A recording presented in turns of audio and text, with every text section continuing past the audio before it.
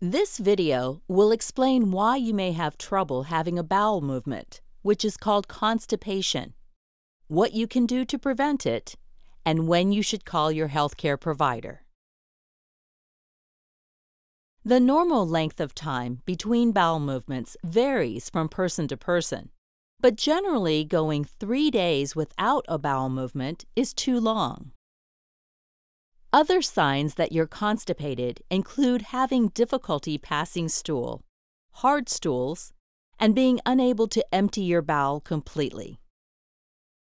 After surgery, you may get constipated from your pain medications.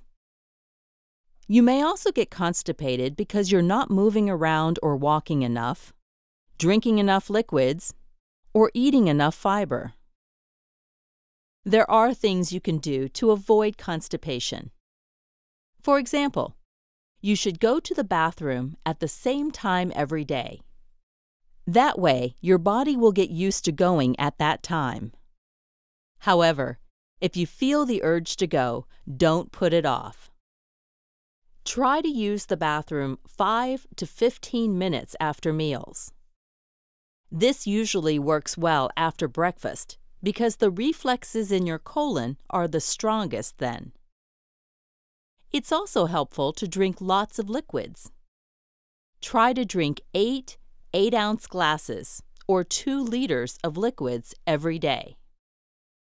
Water, juices, soups, ice cream shakes, and other drinks that don't have caffeine are good choices.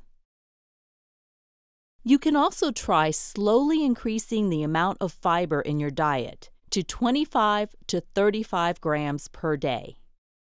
Fruits, vegetables, whole grains, and cereals contain fiber. As you increase the amount of fiber you eat, be sure to drink lots of liquids, since they work hand in hand. For more information about sources of fiber, ask your healthcare provider for the handout called Food Sources of Fiber, or search for fiber on our website, www.mskcc.org/pe. If you have an ostomy or have had recent bowel surgery, check with your doctor or nurse before making any changes in your diet. Exercise also helps to prevent constipation. Even going for walks will help you stay regular.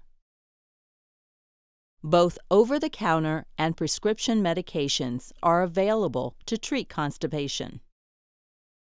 If you want to try medication, talk with your healthcare provider. You should also talk with your healthcare provider if you haven't had a bowel movement for 2 days, or if you have diarrhea after taking medication to help with constipation. Diarrhea means you have loose, watery stools more than 3 times in one day. If you have diarrhea, don't take any medication to stop it without talking with your doctor or nurse first. You should also talk with your healthcare provider if you have any questions or concerns about your treatment. For more information about managing constipation, ask your nurse for printed materials. You can also find information online by visiting www.mskcc.org/pe.